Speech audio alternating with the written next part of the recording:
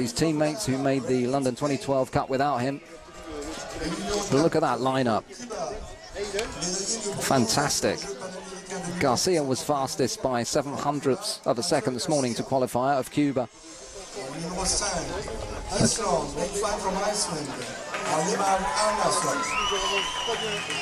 And quickest in 24th fastest time in the year worldwide so far is Frenchman Fabien Guillaume. He's currently ranked 12th overall.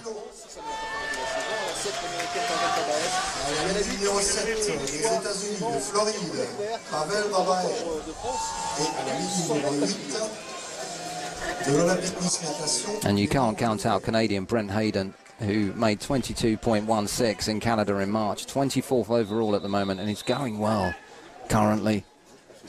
And then Florent Manodou, the 10th quickest in the freestyle 50 so far this year. So the 50-meter free for the men just about to get underway. World record 20.91.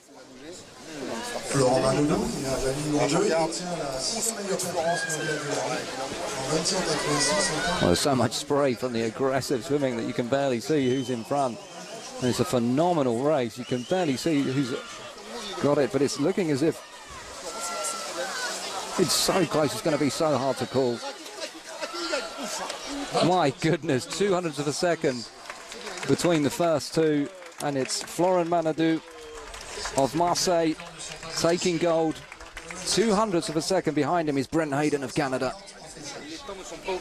and then just 500ths of a second behind him, it's Animar Arnason, who's in lane 5 with 22.43.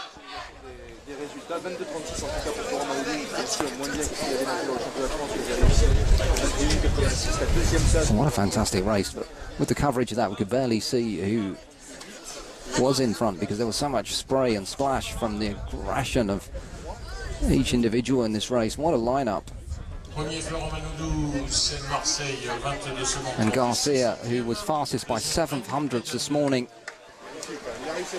managing to sneak in with the bronze medal. There's the confirmation. You see the times here. There's barely anything in it.